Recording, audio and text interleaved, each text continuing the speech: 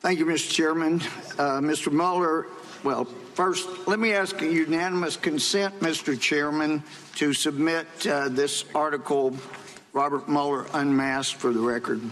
Without objection. Now, Mr. Mueller, who wrote the 9-minute comments you read at your May 29th press conference? I'm not going to get into that. Okay, so that's what I thought. You didn't write it. A 2013 puff piece in the Washingtonian about Comey said basically when Comey called, you drop everything you were doing. It gave examples. You're having dinner with your wife and daughter. Comey calls, you drop everything and go. The article quoted Comey as saying, if a train were coming down the track, and I quote, at least Bob Mueller will be standing on the tracks with me. Yeah. You and James Comey have been good friends or were good friends for many years, correct? We were business associates.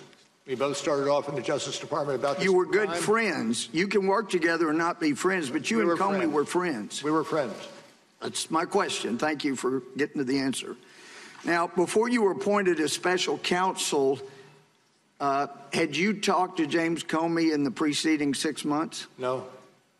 When you were appointed as special counsel, was President Trump's firing of Comey something you anticipated investigating, potentially obstruction of justice? I'm not going to get into that.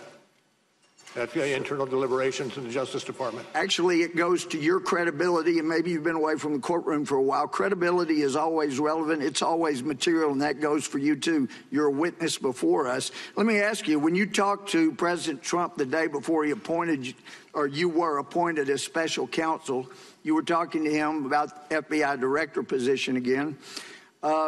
Did he mention the firing of James Comey? Not as a candidate.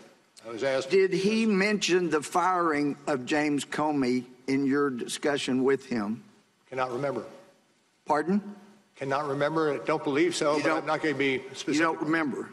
But if he did, you could have been a fact witness as to the president's comments and state of mind on firing James Comey. I suppose that's possible. Yeah. So most prosecutors want to make sure there's no appearance of impropriety. But in your case, you hired a bunch of people that did not like the president.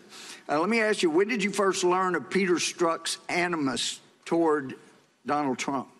In the summer of 2017. You didn't know before he was hired? I'm sorry? You didn't know before he was hired for your team? Know what? Peter Strzok hated Trump. Okay. You didn't know that before he was made part of your team. Is that what you're saying? I did not know that. All right. When did you first learn? When he did find out, I acted swiftly to have him reassigned elsewhere in the FBI. Well, there's some discussion about how swift that was. But when did you learn of the ongoing affair he was having with Lisa Page? About the same time I learned from Strzok. Did you ever order anybody to investigate the deletion of all of their texts off of their government phones? Once we found that Peter Strzok was an author of... Did you ever May I finish? Well, you're not answering my question. Did you order an investigation into deletion and reformatting of their government phones? No, there was an IG investigation ongoing. Well, listen, regarding collusion or conspiracy, you didn't find evidence of any agreement, I'm quoting you, among the Trump campaign officials and any Russia-linked individuals to interfere with our U.S. election, correct? Correct.